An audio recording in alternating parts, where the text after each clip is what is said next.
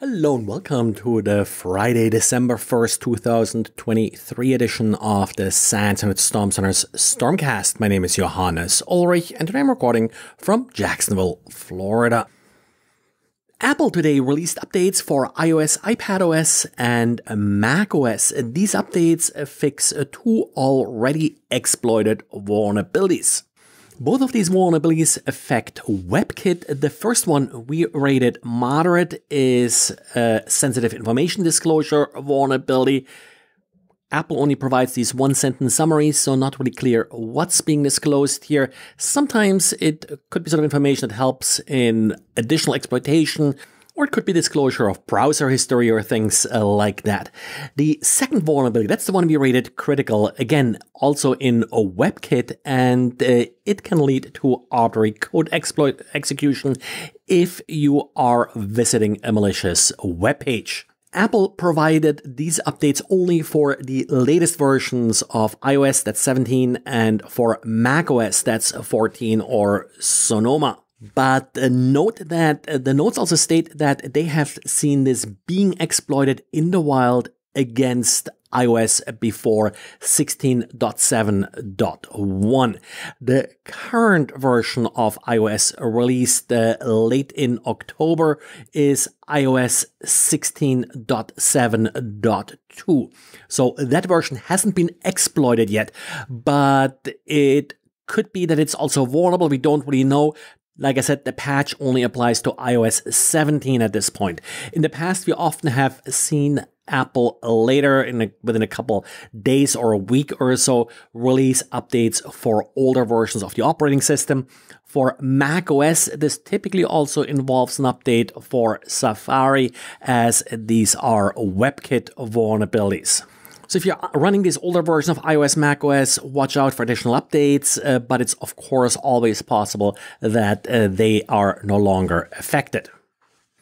And while other companies may blame interns for leaving weak passwords in GitHub repositories and cause breaches, our interns are out there fighting the good fight. And John, our handler today, found an interesting sort of gem in a recent diary from one of our undergraduates, Jonah Latimer, who did write about sort of some of the latest developments of Mirai. And John now followed up on that and how the particular vulnerability being discussed there was actually, really used more and more following that particular new variant of Mirai spreading.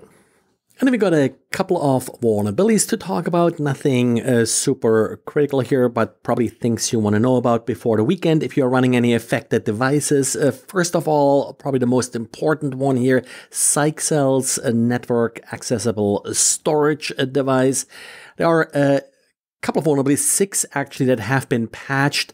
3 of these vulnerabilities have a CVSS score of 9.8. Then we have 2 with 8.8 and 1 with 7.5.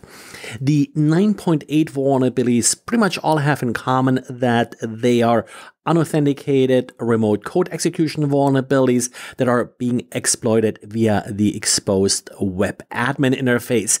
No matter what vendor's network attached storage system you are using, do not expose them to the internet, in particular not any kind of web admin interface. Maybe an SSH server if you lock it down, maybe something like a VPN, which some of them include, but that should certainly be it.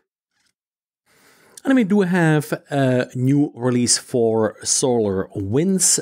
The platform version is now 2023.4.2.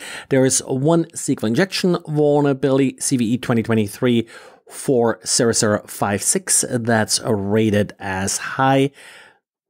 That's it pretty much for this particular vulnerability. Probably not urgent to patch, but SQL injection vulnerabilities. We have seen quite a bit of exploitation in software like this if you, again, expose it to the internet. And a quick update to the Internet Storm Center website. Our DNS Looking Glass feature should be working again. Hasn't been working for a while now due to a stupid bug I introduced with some prior update as usual. But anyway, this feature allows you to do a DNS lookup on a host name on a geographically diverse set of name servers. So you can see if certain countries or so, or certain areas of the globe are playing games with DNS. Of course, sometimes that's also just sort of geographic load balancing.